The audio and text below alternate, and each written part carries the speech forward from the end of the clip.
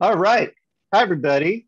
Welcome back to Learning Impact 2021. This is our first general session of the second day, Tuesday. I'm glad you were able to tune in.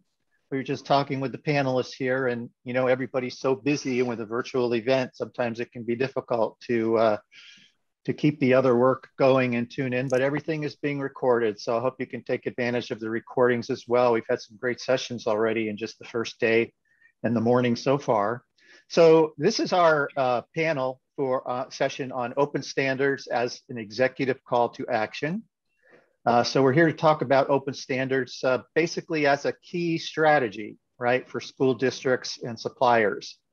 And then if it's a key strategy, what's the appropriate involvement and or leadership from executives? In other words, sometimes people think, well, standards are something just technical people worry about, or they just use, or what have you.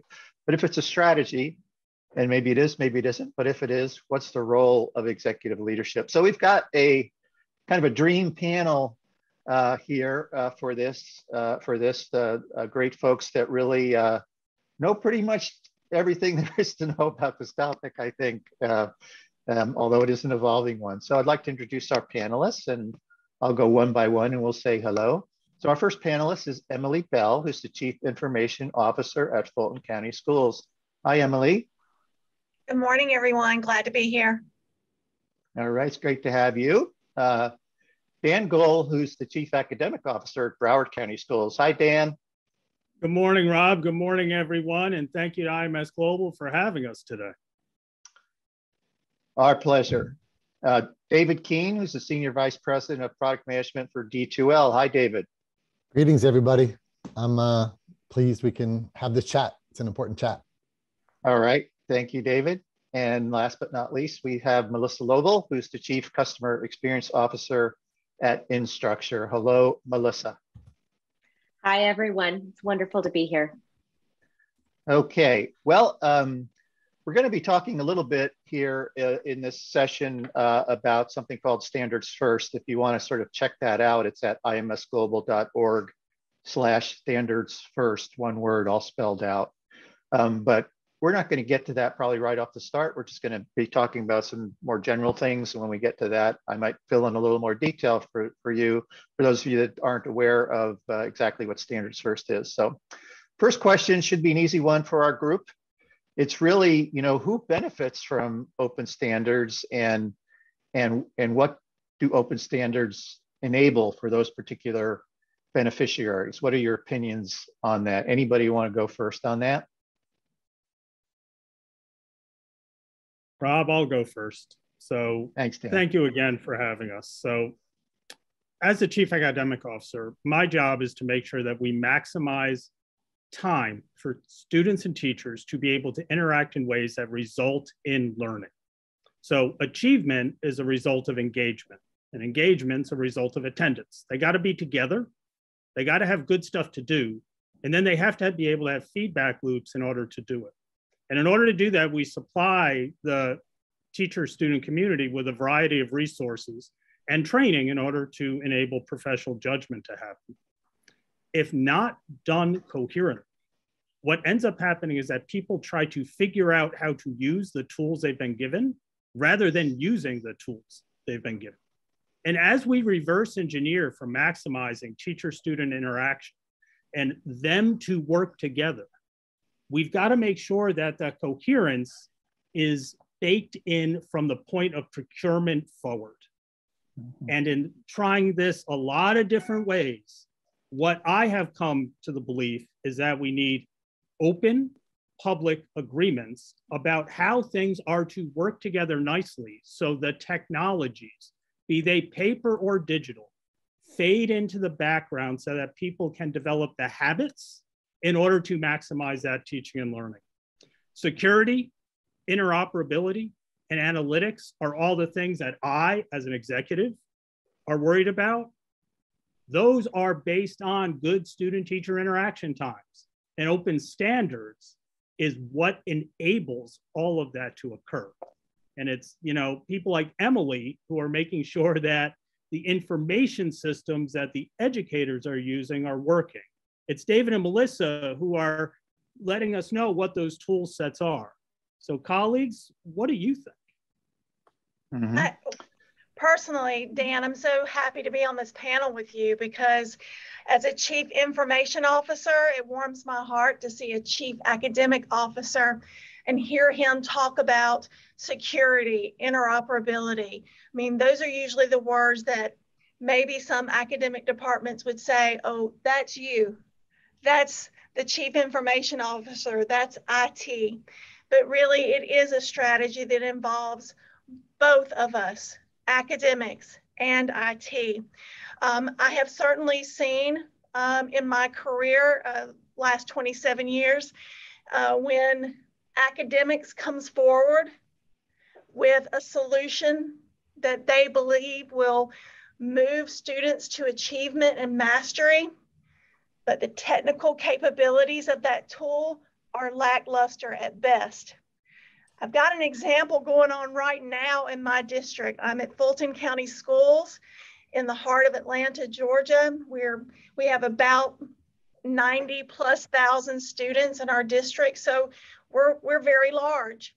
I am very fortunate to have a data warehouse team. It's a small team, but it's a team that runs a dimensional database. We run tabular models. I have highly expertise people in there. And then I have an interface team, basically some folks who are just there to make sure that when we purchase tools, that we're able to get those integrated quickly. Mm-hmm. If the tools that academics is purchasing are interoperable, if they meet the IMS standards and they're certified, then my data warehouse team doesn't need to engage in high levels. That is easy plug and play. So to Rob's point earlier, you don't really have to be highly technical when you are leveraging the standards. Mm-hmm. And that's what levels the playing field. A lot of districts are not fortunate enough to have a data warehouse, highly skilled individuals in that space. They only have folks who are able to plug and play, and those people wear 20 other hats. Mm-hmm. Mm-hmm. So I am a champion for the IMS Global certification process so that vendors and districts are speaking that one roster language. We're working with a national assessment right now. It's a great assessment. It's doing really great things to reveal where our students are in terms of mastery. They're not IMS certified. They're not one roster compliant. I cannot tell you what a struggle it is in a district our size to make that work. A lot of manual manipulation. And in my career, I've been in smaller districts. So I've been on the front end of manipulating data fields manually and uploading those manually every night. We should not be there in this day and time. Our students deserve plug and play, getting ready to get time with that tool so that they can get to standards mastery. Okay, so thank you, Emily, and thank you, Dan. So Dan introduces this concept of coherence, which to me sounds like a great word to describe what we're trying to achieve. And Emily brought forth this idea that, hey, this idea of open standards actually potentially benefits smaller school districts more than it benefits larger districts, which is an interesting idea. I feel that's personally true as well, but we've got, of course, two larger school districts on the line here right now who are trying to make this happen for the good of all. So, okay, suppliers, Melissa, David, who you guys would like to weigh in on who benefits from open standards and what benefits do they get? I'll jump in. I think Dan and Emily's comments around this ability to move the technology out of the way. So we're focused on learning. And I think underlying that, particularly for vendors, is time management. So not only are we giving back time to district leaders, to district technology specialists, so they can focus on the teaching and learning piece, but we're also giving back time to vendors so that we can innovate more quickly. So if we're not having to go in build integrations and custom integrations to support what our districts and our customers need with hundreds and hundreds of other technologies, and they're out there, there are a lot of technologies out there in K-12, we're able to then focus on adhering to the standards, creating our standards compliance, and then moving forward with innovation and bringing even more tools to the table that enable that student learning piece in that and driving the outcomes that our customers are looking for. So I think that's the real benefit to the vendors to then in turn directly benefit students and teachers. Okay. Yeah, so many people have said so many amazing things. It's hard to follow the all-stars. But in my misspent youth, I was a teacher, and I brought the web into the classroom, and I was fascinated by how the web and technology could democratize access to education. I was teaching in a very small town in the northernmost tip of Alaska, 3,000 people in Barrow High School. And it occurred to me that access to information technology in a fair and equal fashion was a big difference maker for kids who are learning. The transition for me was when I started to talk to other classrooms around the country, and I ran a little project where we connected 5 classrooms, one in Atlanta, one in Riverside, California, our classroom, and a couple other Native communities, a Crow community and a Navajo community. And the difficulty we had understanding how systems could talk. And so this led me down a path of my goodness, shouldn't things talk together? This is the web, isn't it? And what both Dan and Emily talked about was that whether you're a small school or small school district, you know, whether you're Fulton, Broward, NYC, DOE, Gwinnett, or West Bridgeford, interoperability allows technology to fade into the background and helps teachers reach every learner, because technology is a kind of superpower for teachers. And so there's this question of who should care about interoperability? Well, kind of everyone. Even teachers should kind of care, because it might be a delightful end user or delightful learner experience, but if there's no way to connect the experiences and the things from that student, let's say the grades it produces or the interaction evidence it produces, there's no way to connect the student's learning into the broader cohesion, to use Dan's words, we're stuck. And now we've created friction, and now we've created slowdown. And what we really are interested in is people thinking about interoperability as rather than not me, but yes me. And the benefits they're going to get are pretty powerful. That's, I think, all I have to say about that. All right. Well, thank you, panelists. We're off to a good start there. We talked about coherence.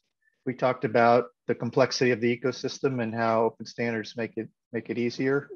And that benefit flows directly down with the teachers and the students. So, and as far as I'm aware, most education leaders care a lot about what the teachers are experiencing. So our next, and I'll just mention to those tuning in that if you'd like to send me a question for the panel, we've got the session chat that's available on the page where you're tuning into this session, and I can monitor that. And if I see a good question, I'll, depending on time and so forth, I'll try to get that in.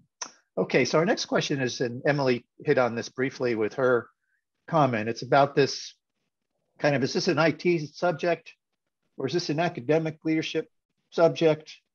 In terms of leadership, is this, is it even a leadership topic, right? But I mean, I think all of you think it is, but is it an IT? It might be just a softball question, like sounds like should be all of the above. But what's the reality on the ground? The reality on the ground is we know there are certain perceptions about, you know, open standards, and oh, that's sort of technical stuff. The technical people worry about the standards, and so that's sort of for them to figure out, and we can't let those get in our way of, you know, what do you guys think about that? And do you see I see in the IMS community, it certainly seems the involvement of the academic community definitely seems to be becoming greater. And I'd say in our K-12 school districts, it's probably pretty close to 50-50. And in some of them, it's the leadership is directly coming from the curriculum side of the institution. But what are you seeing? We'd like to take that one.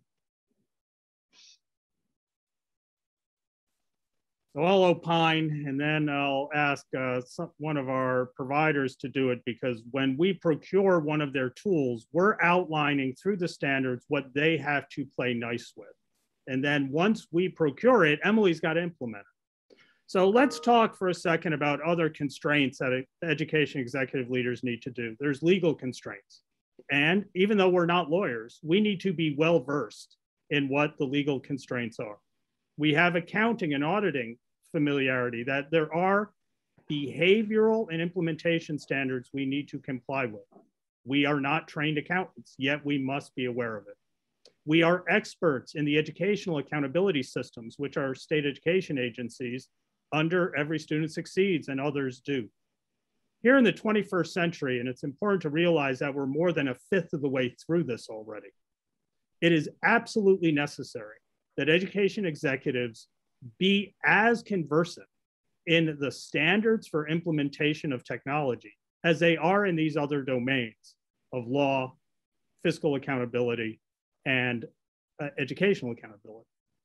If we're going to talk about doing something with dollars to produce an educational outcome, you know, the loose term of return on investment, the ROI has friction in it if we do not have easy implementations. And standards are a way of reducing that implementation friction. It is absolutely necessary that it be articulated upfront. And I go back to the procurement mechanisms. Our RFPs, RFIs, and other documents that tell our communities, both the practitioners and the potential vendors, this is what we expect to have happen, needs to occur. And as we begin making the pledge, as we build the pledge into the procurement documents, it puts a constraint on our vendor partners who are no longer able to just do their best in breed proprietary solutions. In short, they got to play nice with others. So David, Melissa, I'm setting you up so that Emily can talk about how it goes. Yeah, the transparency associated with learning standards, where parents, for example, say, I really want to understand what my children are learning. And they can go to a standard and say, oh, I understand what the standards are. That level of understanding is, I think, what we think about technology standards.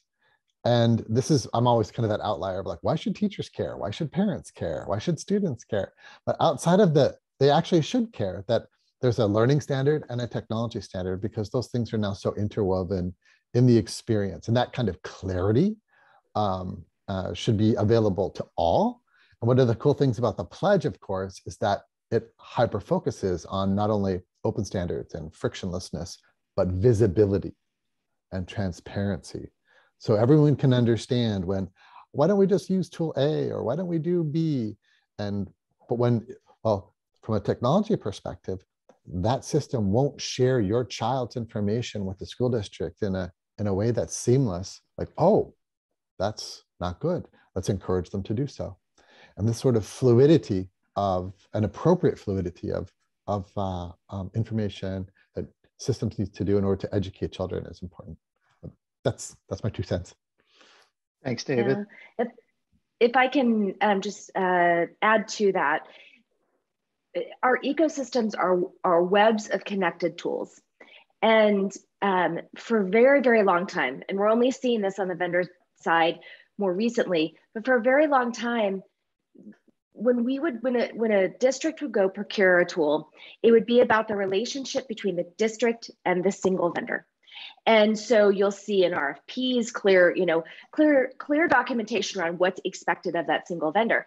But for a long time in RFPs, or even just in the overall procurement process, there weren't questions or there weren't expectations around how do you play with others. And I still think there's a gap there. I think districts that understand this are moving forward with having as many expectations around what does that web look like as what does my relationship with that vendor look like. But that's only a recent thing. And I think we have work to do there. And the thing I love about the pledge is by declaring the pledge, you aren't just saying, I expect you to work with me in a particular way, but I expect you to play well with everyone else in a very particular way. And I loved that Dan mentioned implementation, and I'm going to take that one step further. By having all players, academic and technology players at the table during that implementation. So we've already set the stage of what's expected of us as vendors. By having all the players at implementation, we're able to not only move through that implementation more quickly, but address problems more effectively where there may be gaps in how we potentially are meeting those expectations. But having to broker that in the background while trying to make sure there's an effective implementation can really slow down the process or even block more immediate success or block capacity in that ROI. And then I would like to extend that to implementation into adoption. We as vendors need to help our districts with just experience. We're working with hundreds of customers, thousands of customers. If we don't have all of those players at the table, we can't do that as well because the dialogue isn't full and rich. And again, by having these separate dialogues, you're not having that impact in a timely fashion or in a complete fashion as expected at the outset. What I love about that, Melissa, is that IMS is at the heart of that conversation, meaning that we don't have to invent it every time. It can be a place where, just like the pledge says, the certifications are explicit, the testing of the interoperability is explicit, and so the seamlessness can become apparent when that web is brought together. And so in some ways, well, this is technical, it's not me. IMS in some ways removes the complexity from that conversation and makes it a simpler conversation. Are you IMS certified? Can you confirm it? Has it been tested? Yes, that feels good to me. It can sort of simplify this connectivity. You know, if I could just bring this particular question home, because I think originally it was, is this IT or is this academics? I want to bring you all into my world. Yesterday in an executive leadership meeting, superintendent, all of the chiefs, and we're discussing issues at hand. The chief academic officer brings forward this issue that I spoke about earlier. We have a national assessment company, not one roster compliant. And what the chief academic officer said is, it is taking us more time than usual. It's taking IT more time than usual. He may not understand all the details involved in that, but he knew that we were taking more time, and that's not normal, given the fact that most of our vendors now are IMS roster, one roster compliant.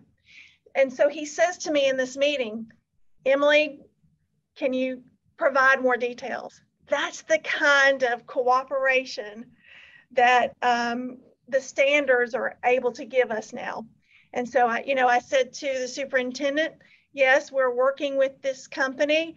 We're actually, we've reached out to IMS Global to help us make sure that they get on board with the standard so that it is more efficient and we have better turnaround time to get that tool turned on. So it's definitely not just IT, it's academics and IT, and of course, our vendor partners. Rob, if I can just add something before we go on to the next question on this one. So, we've talked about interoperability, and Emily just did that so well. And David, Bliss, and all the other providers can really focus on security, including FERPA and HIPAA and everything else, if we've got a common language in order to do these this data architecture, data dictionary kind of exchanges. That then enables analytics, right? But I don't want to treat this as a technology issue, to Emily's point. In some ways, this is best understood as a logistics supply chain issue, where, you know, if you think about those big container ships that are carrying standard size cargo compartments that then enable docks to take them and move them onto trucks and trains and everything else, that's what we do with student data. And you've got to have common definitions of what your ship sizes, cargo boxes, trains, and trucks are. That's what the open standards are enabling us to do. We can move insights, we can move resources, we can customize down to the individual IEP, individual education plan for a special education student, or tier 1 instruction for every kid. We can scope and scale if we've got a framework to do it. The open standards provide a common logistics language to do education. Great. Right, so yeah, great analogy. And I'd say thank you all for those comments.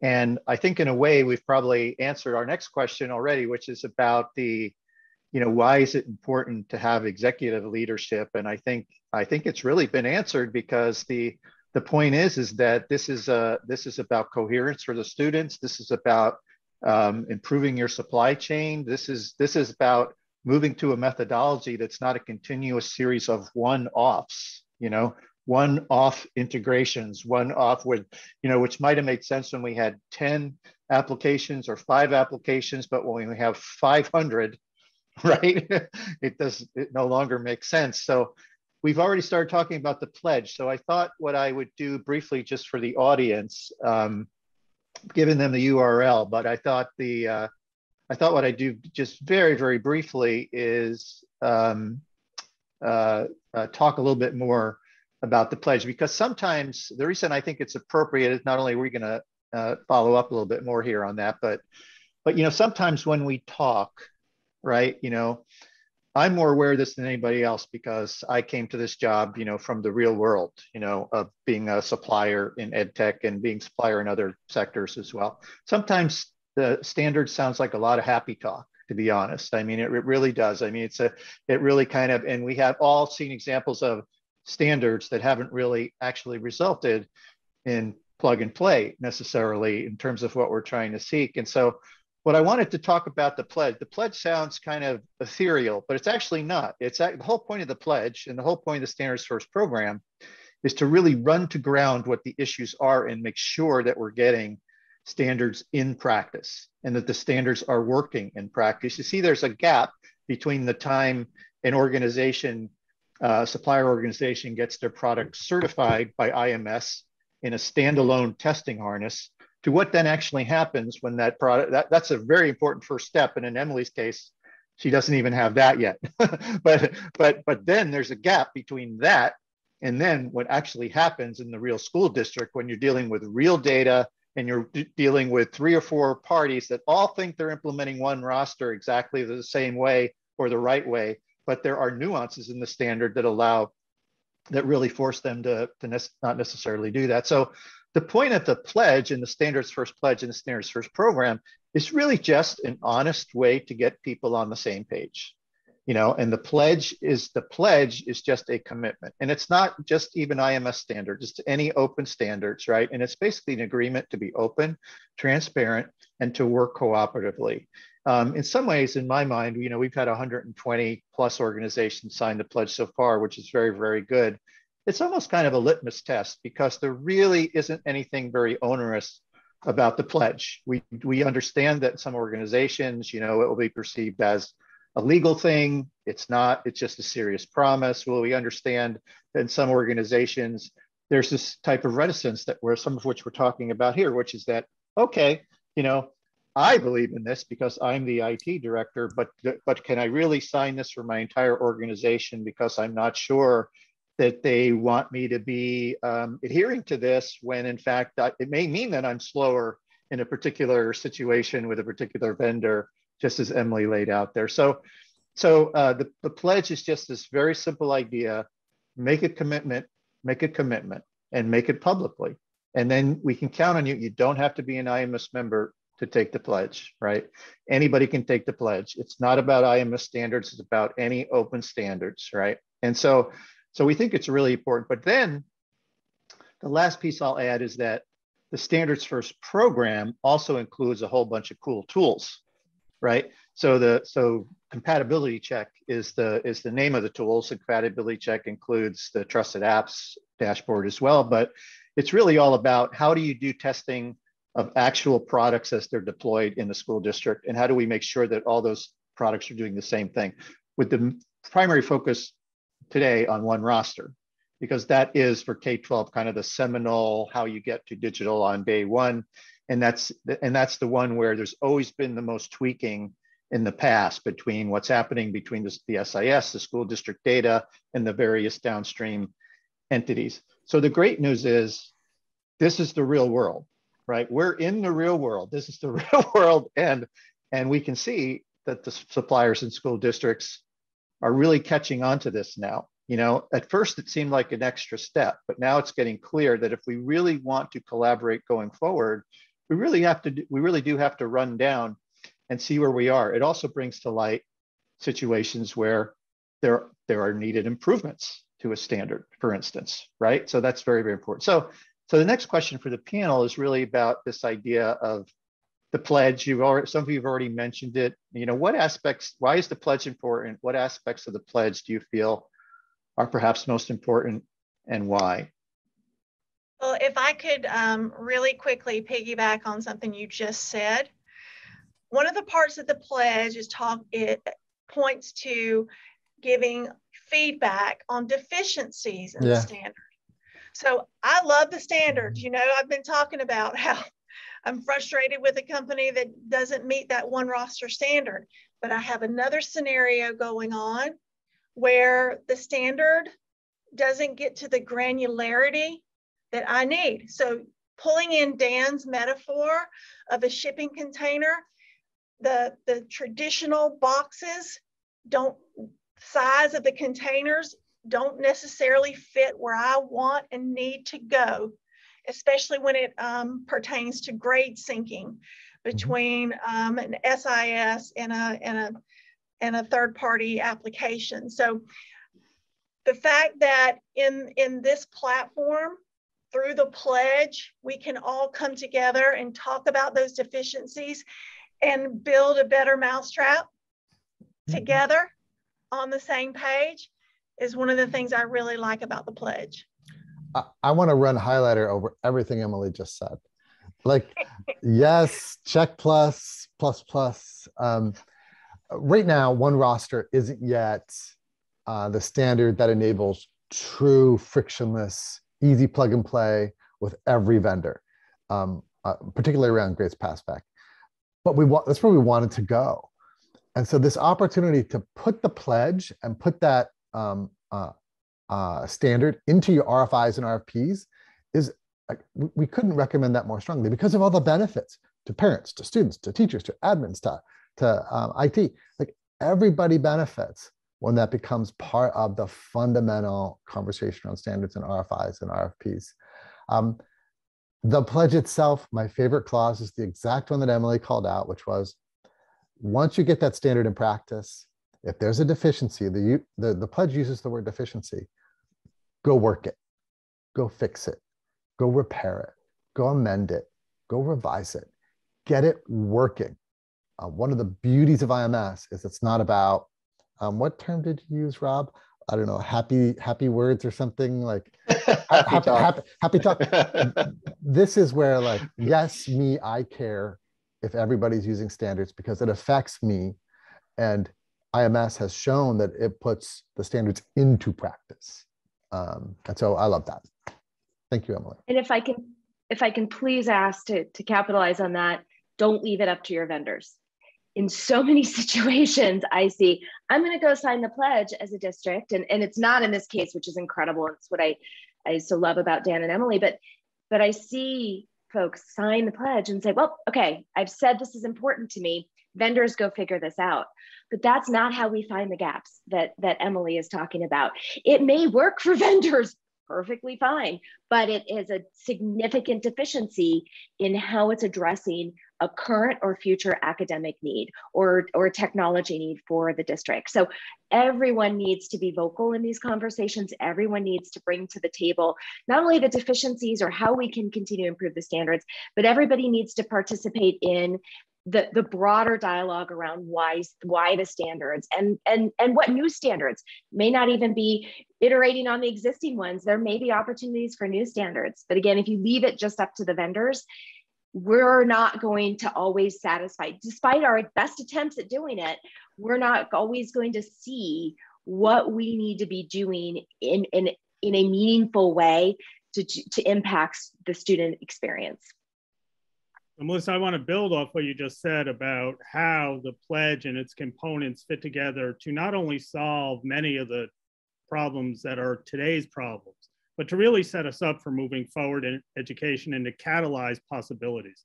So one roster with its focus on the student at the center is going to allow us to individualize, personalize, and make sure that things happen.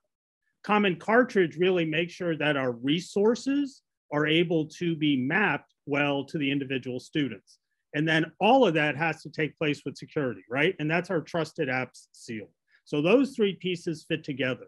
But new standards, and Rob, I want to highlight the Comprehensive Learner Record Standard, the CLR standard that IMS Global has been working on, is really going to enable us to replace the report card, the transcript, and what it is students get out of a K-12 system, because it allows for the documentation of competencies at the granular level so that students have a record that can be stored on blockchain or other things for a verifiable credential that they're able to carry with them from K-12 education.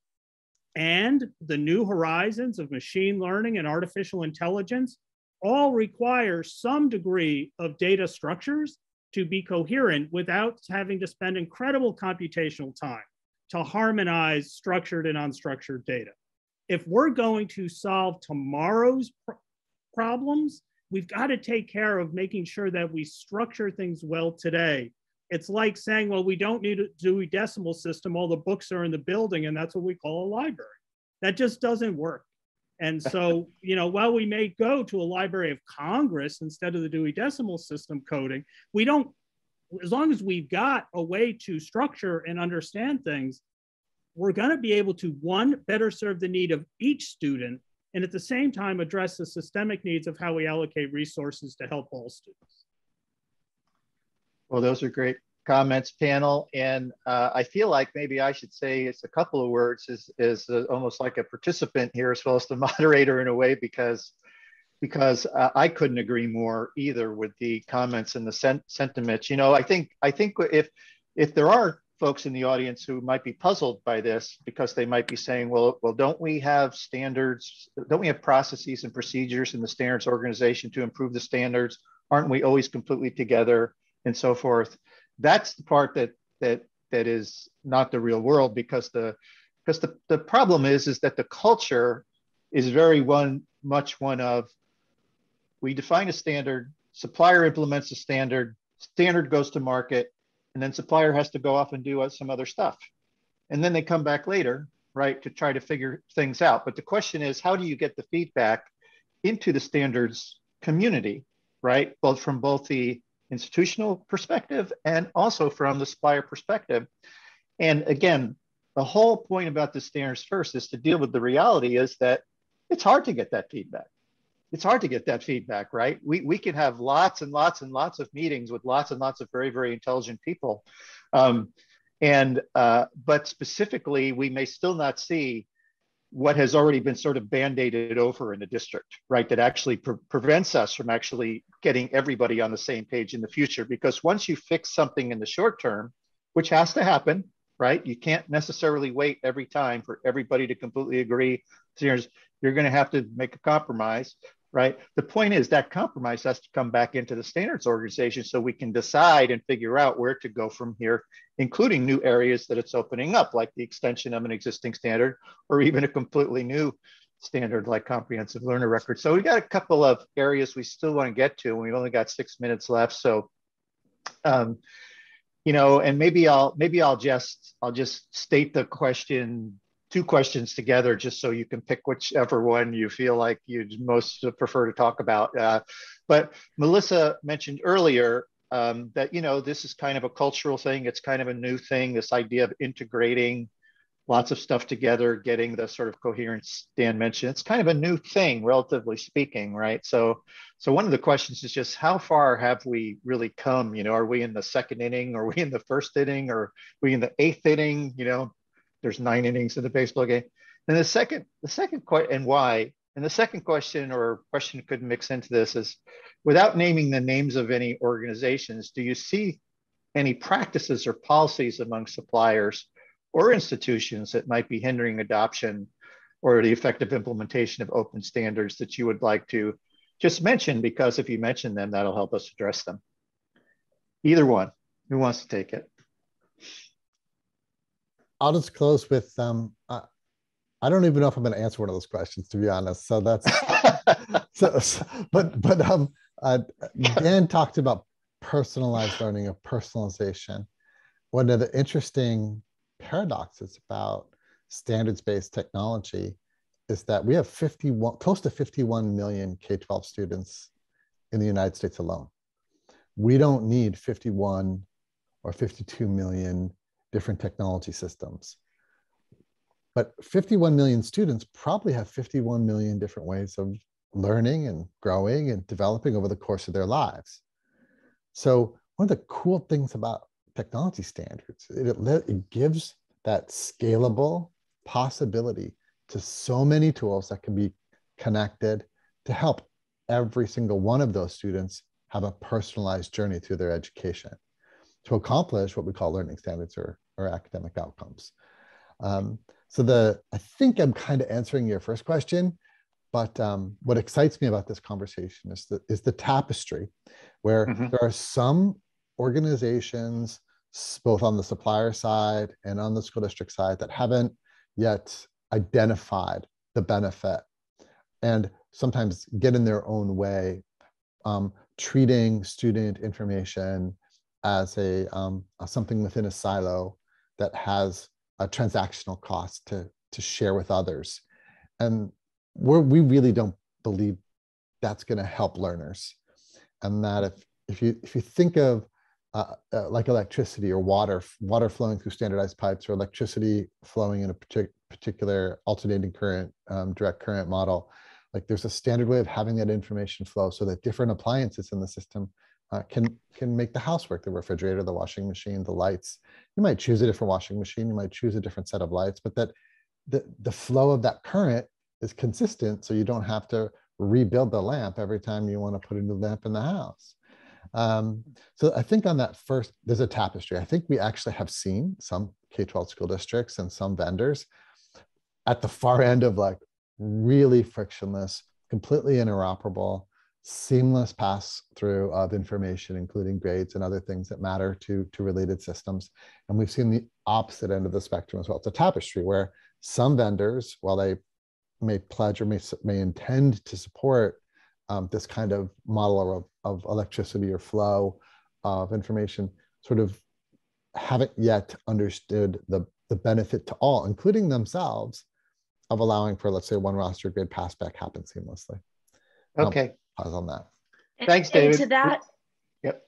Go ahead. I'll be very quick, Rob. I promise. To that point, we have thousands of districts that adopted technology for the first time, or for this first time in a meaningful way in the last year, or the last 18 months. So I think to your tapestry point, we need to figure out how to bring those districts along in these conversations, because they've never been in these conversations.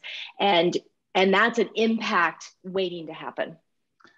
Thank you. One of the comments in the chat, we've only got a couple of minutes left, but was that perhaps some organizations are trying to monetize the implementation of standards. Does anyone have a comment along those lines, or want to bring that up, or any other practices or things they might be seeing that could be improved or better? Or so Rob, I'll be quick. I think we're in the third inning. We've had some strikeouts. We've had a couple of singles, but nobody scored any real home runs yet, right? But secondly, there are two groups I'm concerned about trying to sidestep the open standards movement. One is large companies that are heavily into mergers and acquisition and think that they can impose a proprietary system if they just procure enough other solutions. The other one is actually the venture capital community that is trying to show innovation without interoperability. So the first group is the mega existing providers. The last group are those trying to bring new ideas, but don't want to play nice with others because that's where they think their margin is going to be had.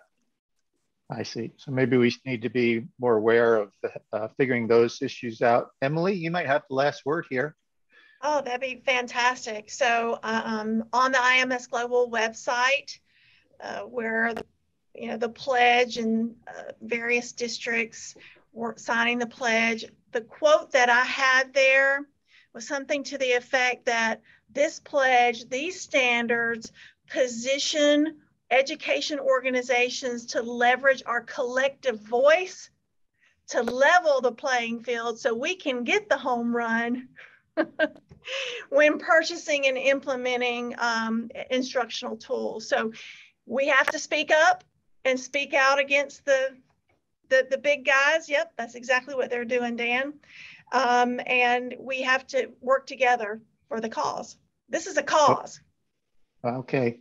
Well, thank you, panelists. Emily, that was a great way to end. I want to thank all the panelists. You've really been superheroes, and I can attest to that you all really are doing this in the real world every day. And thank you to the viewers for tuning in. I hope you enjoyed, and just wanted to note that the next session is Gregory Fowler, who's the new president of University of Maryland Global Campus. So you might want to tune into that one. That should be a great